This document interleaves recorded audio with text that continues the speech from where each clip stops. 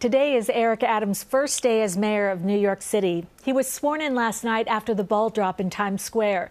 Now Mayor Adams is making his first address to New Yorkers from City Hall. Let's listen in. Sanitation, who worked to safely deliver a successful celebration. And I want to recognize our nurses and other hospital staff who are working hard to keep our city open 24 hours a day by caring for patients ill with COVID and other illnesses. These past 2 years, our city workers, including educators, agency personnel, and all the women and men who keep New York running, have made sacrifices for their city again and again. Every day I am in office, I will remember their commitment to the city and be inspired by it. I say thank you. I chose Times Square as the site of my swearing in because I take this important office as a time of great challenges for our city. And I wanted New Yorkers and the world to be reminded of two things right away as my administration begins. First, that despite COVID-19 and its persistence, New York is not closed. It is still open and alive because New Yorkers are more resilient than the pandemic. And second, that New York can and should be the center of the universe again, bustling, thriving, electric with the energy of people, and patient with the imperfect word, sharpening and shaping it, leading it to something better through this sheer will and talent. We all need that reminder right now. We have lived through 2 years of continuous crises, and that insults our very nature as New Yorkers. The crisis tells us that it is in charge, that it is in control. The crisis wants to tell us we can be happy, when we can be sad, when we can work, and how we can enjoy our city. The crisis wants to tell us how to live. But there's one thing everyone knows about New Yorkers. We don't like anyone telling us what to do. Yet, unemployment remains high, crime is high, COVID cases are high again. So how do we get our city back? My fellow New Yorkers, the answer is simple. We will get our city back by making a commitment to each other right here, right now, beginning today. This will be our New Year's resolution. We will not be controlled by crises. Instead, we'll make this city better every day through actions big and small. Getting vaccinated is not letting the crisis control you. Enjoying a Broadway show, sending your kids to school, going back to the office, these are declarations of confidence that our city is our own. Of course, government must do its job to allow New Yorkers to make these choices safely. And government must do better. Our government has been dysfunctional for far too long, and it created its own crisis long before COVID. Whether it was crime-ridden communities, poor schools, economic inequality, or racial injustice, our problems have been normalized for generations while New York's government struggled to match the energy and innovation of New Yorkers. That changes today. I promise you one thing, New York.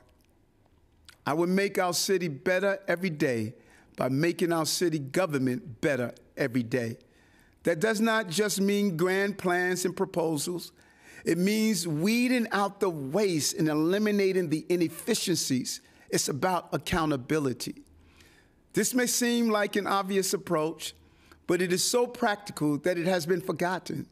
And now is the time to be radically practical, because a better city is not just about doing something new. It's about doing something right. It's not about showmanship. It's about showing up. That is why the theme of my first 100 days is GSD, get stuff done. And I have assembled a government that will solve New York's problems because it understands New Yorkers. My administration looks like the city it represents. It's diverse and includes individuals who struggled here just like so many of you, often failed by the very system that now oversee. I am one of them. I am one of you.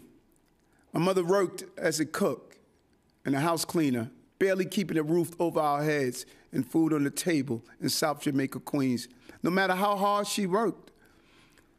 I was bused to school because our school was failing. I was ridiculed because I had an undiagnosed learning disability. I was a dishwasher and a clerk, and I went to school at night to get my degree before becoming a cop. I was arrested as a teenager. I was beaten by police, and later today, I will go back to that same precinct house, and I will address the officers there as their mayor.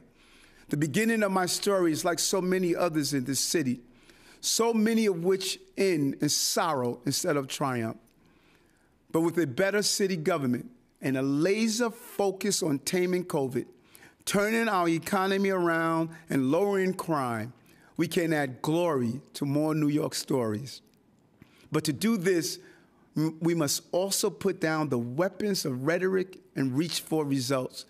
The ideological wars of our recent political past are more costly now than ever as we face such serious challenges. These fights divide us by forcing us to make forced choices rather than working together on practical solutions. Some will continue to say that we must choose between public safety and human rights, but we can't have both. That is why I am going to put more resources into stopping violent crime while I work with Commissioner Sewell to bring reform to our police department. Some would say that there cannot be winners in our economic turnaround without being losers in the same time. I say no to that. We can have an economy that lifts up working people and brings prosperity to all New Yorkers. And that is why I will work with big employers, small businesses, unions, everyday workers to remove whatever barriers lay in front of them so they can thrive. And some would say that we must choose between shutting down our city and endangering New Yorkers with COVID. I say no to that as well. This is 2022. Not 2020. With vaccines, testing, and treatments, we have the tools now to live with this virus and stay healthy if we all do our part to keep each other safe. So we would choose not to make forced choices. We would choose the truth, which is that we all want the same thing, a safe, prosperous, healthy city where we can raise our children and all New Yorkers can thrive, regardless of background, belief, or orientation. As I begin here today at City Hall, I look to my predecessors for perspectives, and I think we can all learn from their wise words.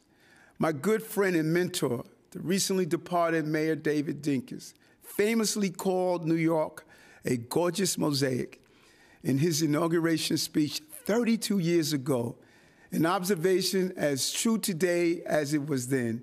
He also pledged that his administration will never lead by dividing, by setting some of us against the rest of us, or by favoring one group over others.